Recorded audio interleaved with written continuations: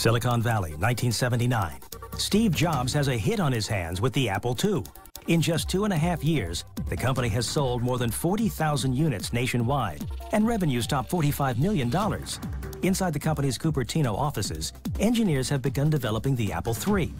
But Steve Jobs is distracted by the innovative work of a rival company.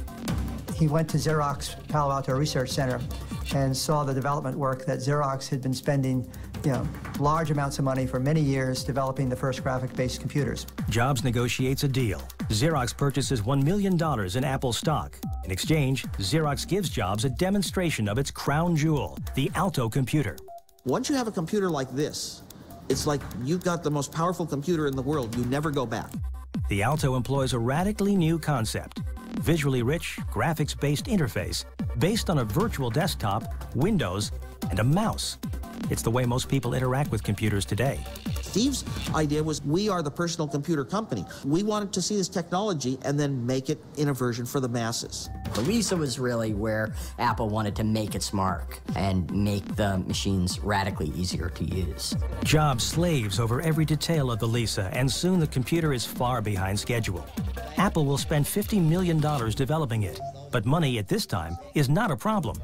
In December 1980, Apple goes public in the biggest initial public offering since Ford Motor Company in 1956. And Steve Jobs becomes a Silicon Valley celebrity and a millionaire hundreds of times over. But even wealth beyond his wildest dreams can't quell his reputation as a hothead. Steve is famous for being scary.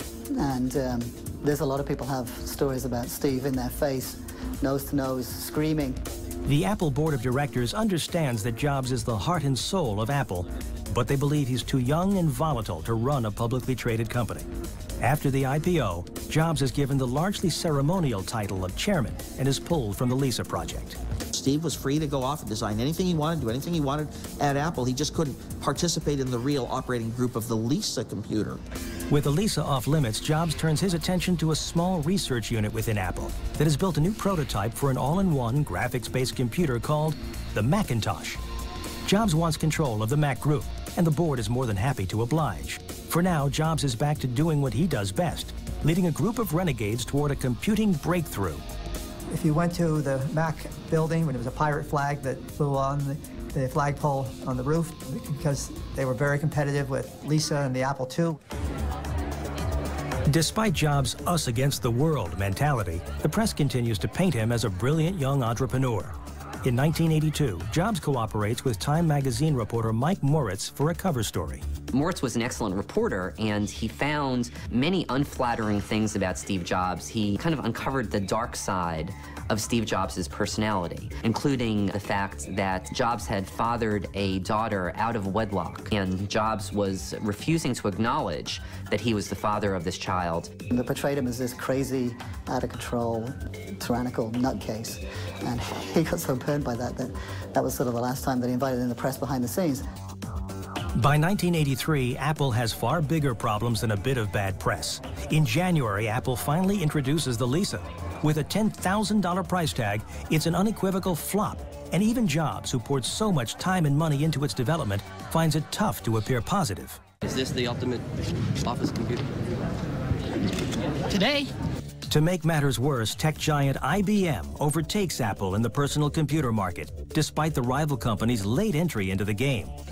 In light of these missteps, the Apple board dispatches Jobs to find an experienced executive to run the company.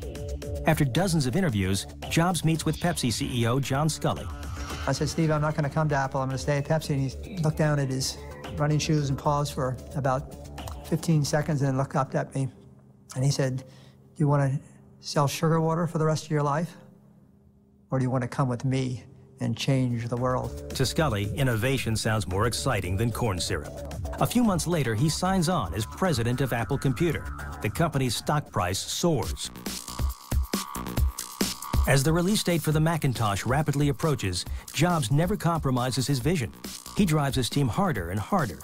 I remember one of the engineers was working on what was called the Macintosh Finder, and he'd been working for probably 36 hours straight. Comes in, hands Steve the latest version of the Finder, and he said, I think I've got it this time. And Steve said, is it the best work you can do? He said, well, it may not be the best, but I really am proud of this. He said, I don't care. Threw it back at him. He said, go do it again and bring it back when it's the best you can do.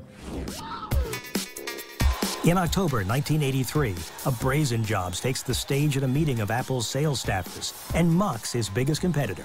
IBM wants it all and is aiming its guns on its last obstacle to industry control, Apple. Will Big Blue dominate the entire computer industry? The entire information age? Was George Orwell right? The lights dim, and Jobs plays a $1.5 million Macintosh television commercial made by feature film director Ridley Scott. We shall prevail. 1984 airs only once, during Super Bowl 18, but it wins critical acclaim and plenty of buzz for Apple's latest product. That groundbreaking 1984 ad, probably the most famous ad in TV history. 2 days after the commercial airs, at Apple's shareholder meeting at De Anza College, Jobs waits backstage. On the other side of the curtain, hundreds take their seats.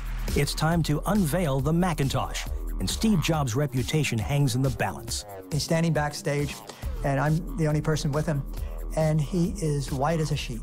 His hands are shaking, and he said, this is the scariest thing I've ever done. He said, I'm so nervous. The minute Steve walked out on the stage, he was transformed. I'd like to let Macintosh speak for itself. He had perfect poise, perfect timing. It was one of the most memorable Steve Jobs performances you've ever seen. Hello, I'm Macintosh. It sure is great to get out of that bag. In 1984, we had a terrific year. The Mac got off to a tremendous success. It was well positioned, and Steve and I got along great. But Jobs' bravado can't sway consumers beyond the initial fanfare. In 1985, the sales of the Macintosh started to fall off. The critics were now saying, it's not innovative, it's a toy. It'll never be taken seriously. With hindsight, you could say we had an incomplete product. There wasn't too much software. And so, without software, what do you do with a personal computer? Jobs and Scully clash over the company's future. Scully wants to funnel resources into the Apple II in order to extend its life. Jobs strongly disagrees. He felt that was looking backwards, not looking forwards. And so we had a serious fallout. Tension between Scully and Jobs boils over, and Scully gives the board an ultimatum. It's either him or Jobs. The board chooses Scully and removes Jobs from the Macintosh division. What the board wanted Steve to do was go off and create the next thing after Macintosh. He stayed on as chairman, and then he eventually went off and resigned. Scully and Jobs haven't spoken since. But for Scully, the passage of time may have put things in perspective. Looking back, it probably didn't make sense to push out the founder who was the visionary and knew how to build the products. And here I am, the out there, knowing nothing prior to joining Apple about computers. More than 20 years later, the wound still seems fresh. At his 2005 Stanford commencement speech, Jobs claims he was fired from Apple. We just released our finest creation, the Macintosh, a year earlier, and I just turned 30. And then I got fired. How can you get fired from a company you started?